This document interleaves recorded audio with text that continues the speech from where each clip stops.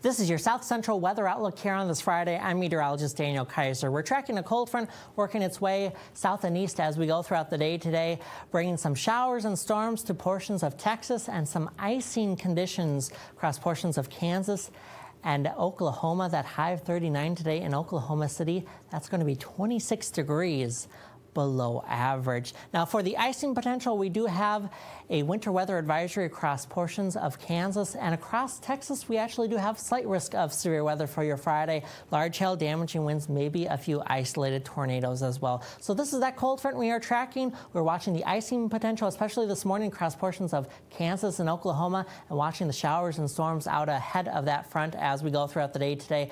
And those showers and storms will linger across portions of southern Texas into the weekend, and we could see 1 to 3 plus inch rainfall tallies through Sunday evening. And again, keeping an eye on the icing up towards Oklahoma and Kansas.